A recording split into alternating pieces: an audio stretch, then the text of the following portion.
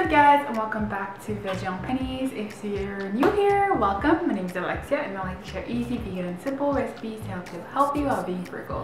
So as you can tell by the title of this video, today I'm going to try and recreate Mississipi Vegan's Hamburger Helper recipe. So I first saw Mississipi Vegan's video about this about a couple months ago, and I was so intrigued because even though I don't even think I've had a hamburger helper in my life ever before, I've definitely heard of it, so I kind of know what it entails. It's like kind of like hamburger meat with meat mixed with like pasta and like a good ooey gooey tomato sauce.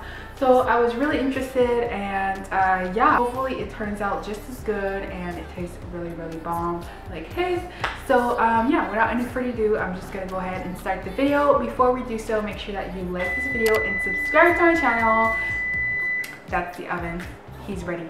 But yeah, let's just get right into it. So these are all the ingredients that I'm gonna need for this recipe. So I went ahead and diced and prepped what I could already. So I diced up my white onion as well as my garlic, 1 head of garlic. So that's gonna be a lot of garlic because usually when I use sauces, I do no more than like 2-3 bowls, but this is a full head of garlic, so we're gonna go really garlicky. I already roughly chopped my sausage. So I used Beyond Meat sausage because he said you could use Beyond Meat burger if you didn't have anything, but I was able to find Beyond Meat sausages, so I decided to use that instead.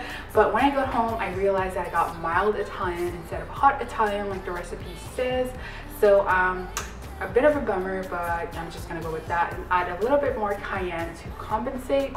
And also I'm gonna be using macaroni because I was not able to find the cavatelli. I don't know how you pronounce the pasta, but it's like a funky long macaroni shape, and I was not able to find that. And I went to like a pretty like high-end grocery store, so I was really surprised that they didn't have any of that type at the grocery, like in the pasta aisle. Yeah, I was able only to find some macaroni, so I went with macaroni, and yeah, hopefully it turns out just as good. I don't have a Dutch oven, I just have a regular, I don't even know what it is. It's just, you know, the Calvalon brand, so it's definitely not a Dutch oven. So I think I'm just gonna cook this in here and just transfer it. I don't know if it's oven safe. It doesn't say, so I'm just gonna transfer it to like an oven safe bowl when it is time to transfer it to the oven. But definitely do use a Dutch oven if you have it. It's gonna be way more you know, simpler. But yeah, so I have my pot here, my pan, whatever, and I'm just gonna go ahead and start making the recipe. I'm so excited, like it's gonna be my dinner, so I'm really excited. Hopefully it turns out well, and let's get into it. So Timothy's recipe is actually so self-explanatory. It was my first time following one of his recipe, and I was so amazed by how he writes it. It's very clear, very user-friendly. I just had my laptop by my side and I would just refer through it once in a while if I just needed more clarifications. But overall, I would say it's like a pretty easy to medium difficulty. Honestly, not even medium, just very easy.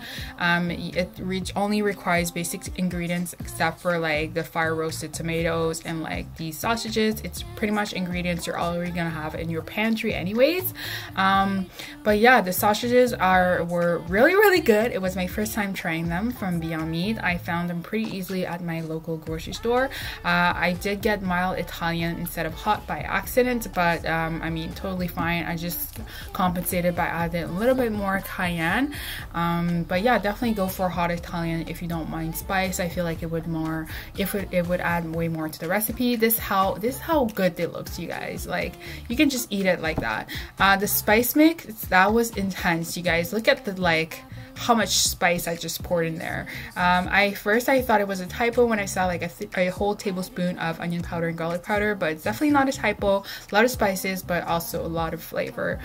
For the diced tomatoes, make sure that you do use fire roasted like he says, because it's gonna add a lot more flavor. So definitely don't skip on that. I went ahead and splurged on the $5 can, you guys, $5, but definitely worth it for this recipe. But yeah, other than that, just add the soy sauce. I didn't have tamari, so I just went with soy sauce. And this is me when it was supposed to be simmering. I was just coming back and forth and just coming back to the pot, tasting, and taking pictures, posting stories of this damn sauce. It's so good. You can literally just eat it like that with some pasta. You can make like little meatballs. It would be so damn tasty. Honestly, it's so good. I could not stop myself. But yeah, if you do manage to not eat it all before it goes in the oven, you're gonna want to transfer it, because I did not have a Dutch oven. I want to get one in the future, but I do not have one right now, so I just use a oven safe like glass dish. I added my pasta because I couldn't find the one he specified, but yeah, I just added it in. Really be careful with the water, like he says, you don't want to add too much. He didn't really specify like an amount of water, so you kind of just have to like guesstimate it.